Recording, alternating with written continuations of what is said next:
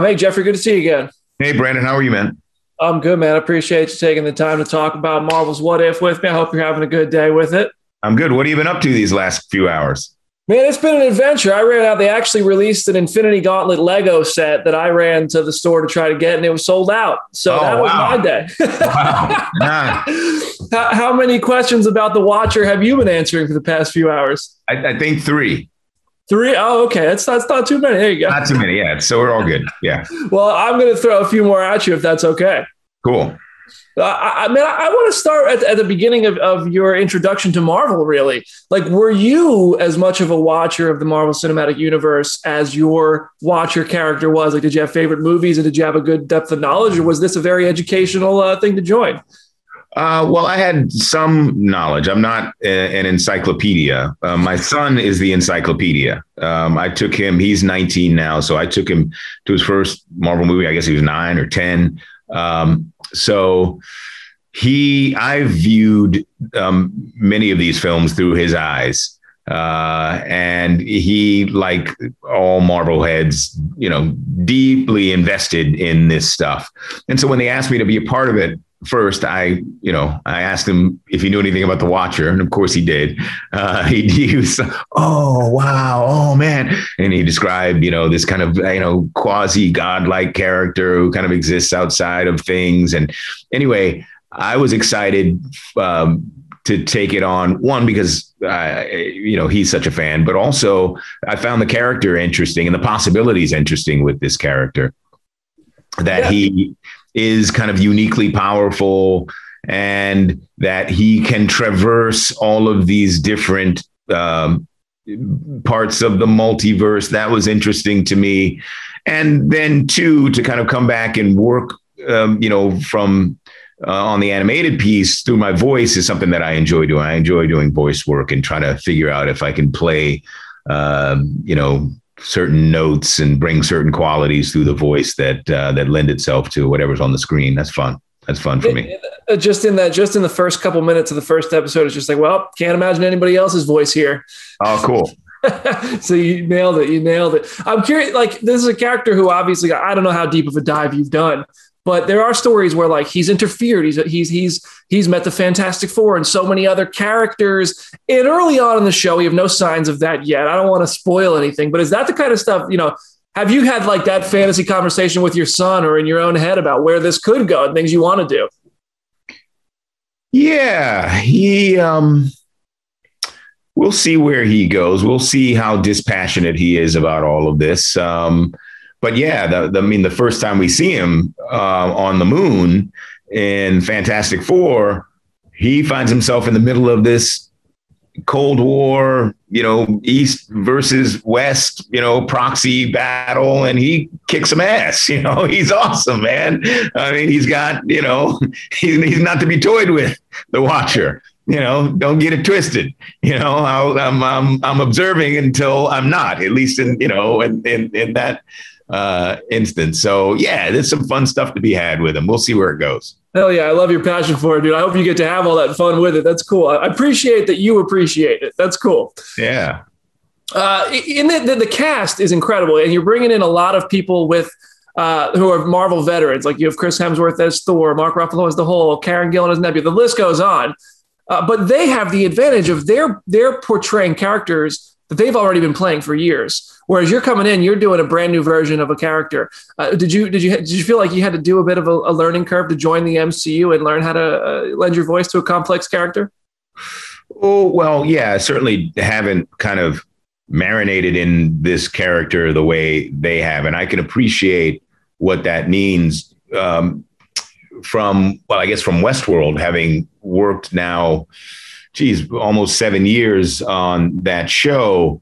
You really understand the details, the nuance, and the specificity and the depth of the character in a way that you don't unless you spend that time with it. So yeah, that I didn't have that luxury here. So I just had to make it up as I went along, and sit in it. In my closet during the pandemic and play the music. but I think we found something that works well and interacts well with the other voice work that the Marvel vets brought to the table. Yeah, how has it worked in like recording? Have you gotten to meet any of the co-stars? Have you all done this completely independently? Like, is there anybody that is particularly fun to collaborate with? However, like it is broken down on a technical aspect.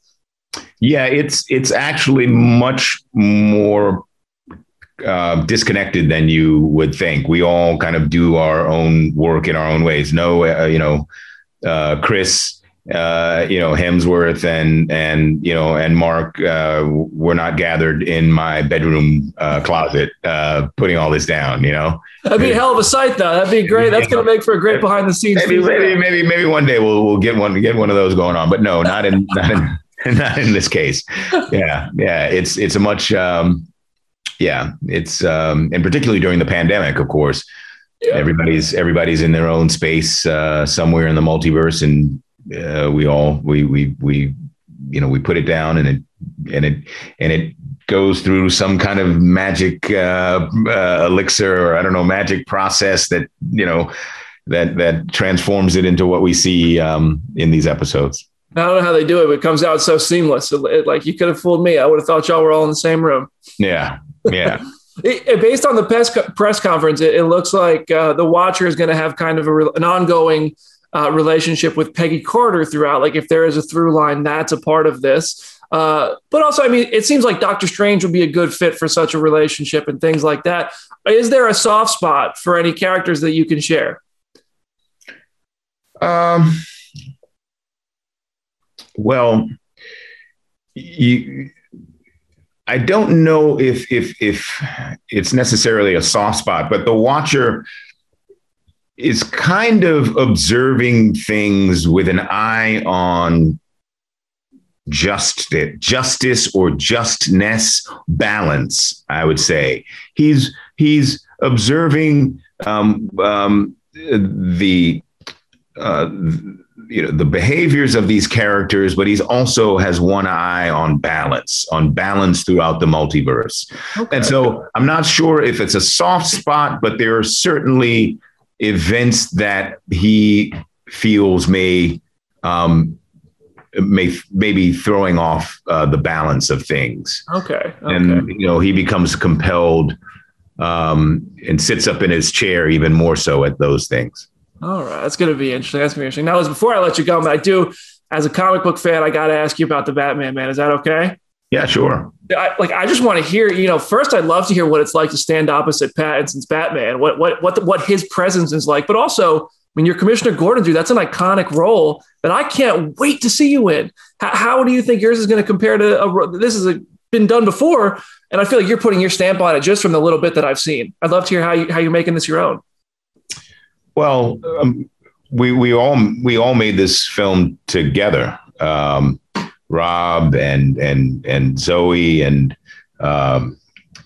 Colin and John Turturro, all of us working under Matt Reeves' direction to create these characters and a Gotham that was specific to our film.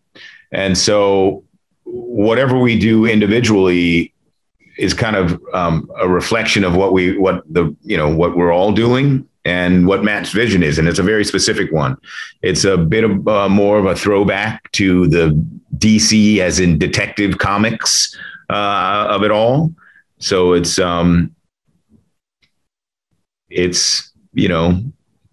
I loved it. I loved the script, and I loved what we were doing. We were doing it in circumstances that I didn't love, that were really very challenging once we shut down. And then we got back to work in September, and it was tricky, particularly the isolation away from family over in London and kind of isolated in an empty hotel.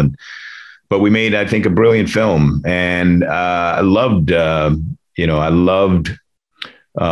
the dynamic that Rob and I were able to create. And I mean, I'm really excited for people to see what he does with this. He creates three kind of distinct people. There's Rob, there's Bruce Wayne, and there's the Batman, and they're each distinct. It's really cool, and yeah, coming at you next spring. 2022, man. I can't wait. Well, listen, we got a lot to look forward to just with What If on August 11th. Thank you so much for the time. Can't wait to see a lot of your upcoming work, man. I'm a big fan. Thank you. Thank you. Appreciate it, man.